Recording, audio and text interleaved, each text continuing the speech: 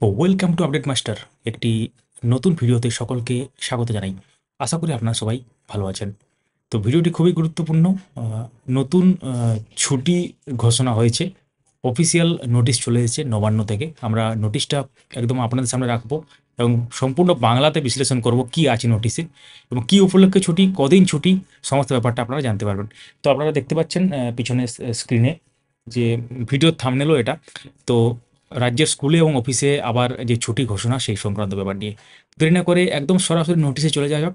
কোন জেলা থেকে ভিডিও দেখছেন কমেন্টে জানাবেন এবং আমাদের ভিডিও আপনাদের কেমন লাগে সেটাও লিখতে ভুলবেন না। শুরু করা যাক।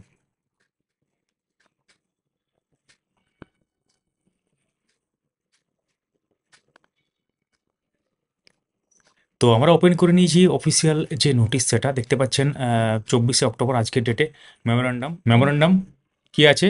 In view of by elections two 6 সিটাই SC, Madarihat, Naihati, Haroa, Medinipur, Taldangra, যেগুলো অ্যাসেম্বলি কনস্টিটিউন্সি আছে অর্থাৎ বিধানসভা, সেখানে যেটা বাই ইলেকশন হবে 13ই নভেম্বর, সেই উপলক্ষে কিন্তু পুরো ব্যাপারটা। এবং 13ই নভেম্বর যে ছুটির জন্য একটা ব্যাপার এখানে উঠে আসছে এবং তার একদিনেরও বেশিও কিন্তু ছুটির এখানে ব্যাপার উঠে আসছে। সেটা আমরা একটু পরে বলছি, শেষ পর্যন্ত দেখুন। এই নোটিশটা আমরা আমাদের টেলিগ্রাম চ্যানেলে দিয়ে দিয়েছি, পিডিএফ আকারে আপনারা ডাউনলোড করতে পারবেন এবং আমাদের হোয়াটসঅ্যাপ চ্যানেলও দিয়ে দেওয়া হয়েছে। এবং আপনাদের বলে রাখি, সমস্ত সোশ্যাল মিডিয়ার লিঙ্ক ডেসক্রিপশনে দেওয়া আছে, চেক আউট এবং জয়েন করে দেবেন। তো এখানে আছে যে পরিষ্কার হবে অফ দ্য ইলেকশন 15ই অক্টোবর, যেটা একটা প্রেস নোট নাম্বার এখানে উল্লেখ করা আছে।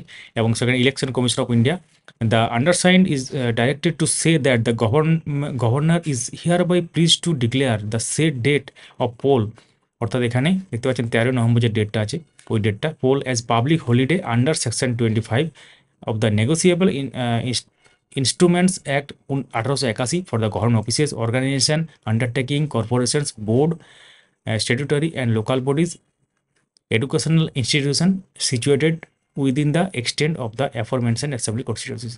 তো এখানে যে 13ই যে নভেম্বর পোল ডে বা ভোটের দিন বা ইলেকশন উপনির্বাচন, সেই ব্যাপার নিয়ে কিন্তু হলিডে অর্থাৎ ছুটি ঘোষণা সংক্রান্ত একটা notice.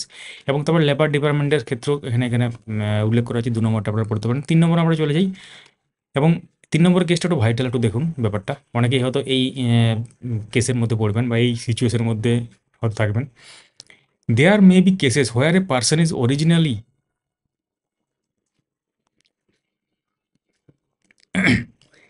there may be cases where a person is there may be cases where a person is ordinarily resident in any of the above mentioned constituencies and registered as an elector but serving or employed in an industrial undertaking or an establishment located outside the constituency. In such a situation, the electors, including casual workers working outside the constituency concerned, will be entitled to the benefit of a paid holiday extended under section দেওয়া আছে এখানে পরিষ্কার।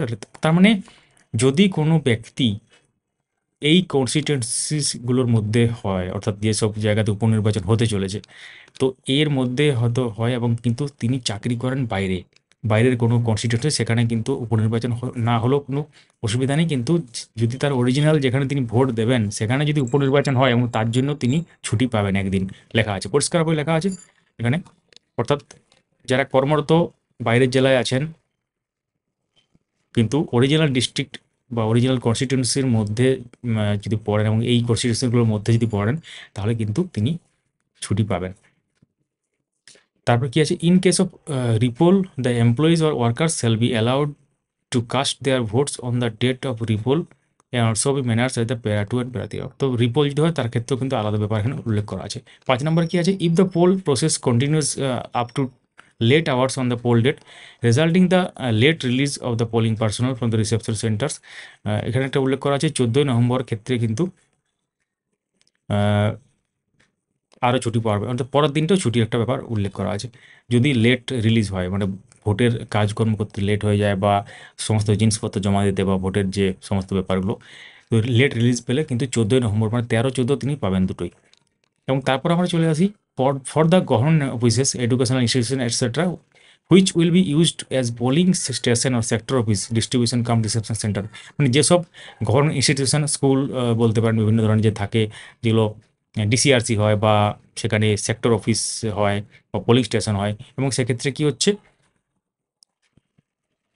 12ই নভেম্বরের সেক্ষেত্রে ছুটির একটা ব্যাপার উল্লেখ করা আছে। মানে যেসব জায়গাগুলো হচ্ছে পোলিং স্টেশন হিসাবে বা যেসব উল্লেখ করা আছে ব্যাপারগুলো সেইগুলো, তার মানে 12 তারিখ সেই ব্যাপারটা কিন্তু থাকছে। তার মানে এখানে একদিন তো পাচ্ছেনই এই সিচুয়েশনটা হলে, পরের দিন লেট রিলিজ হলে 14 তারিখও হচ্ছে, এবং তার ভোটের আগের দিনটাও কিন্তু হচ্ছে যদি সেটা পোলিং স্টেশনের মধ্যে পড়ে বা সেক্টর অফিস বা যেসব ব্যাপারগুলো লেখা আছে, তাহলে 1 থেকে 3 দিন পুরো ব্যাপারটা হয়ে যাচ্ছে। মানে একদিন তো পাচ্ছেনই যদি সিচুয়েশনের মধ্যে পড়েন। তো এটা গুরুত্বপূর্ণ একটা নোটিস। অবশ্যই আপনাদের মূল্যবান মতামত জানাবেন কমেন্টে। Thank you so much for watching. এই মূল্যবান যে ভিডিওটি, এটা কিন্তু সবার সাথে শেয়ার করবেন, লাইক করবেন এবং চ্যানেলটিকে সাবস্ক্রাইব করে রাখুন, তাহলে উল্লেখযোগ্য আপডেটগুলো মিস করবেন না। Thank you so much for watching.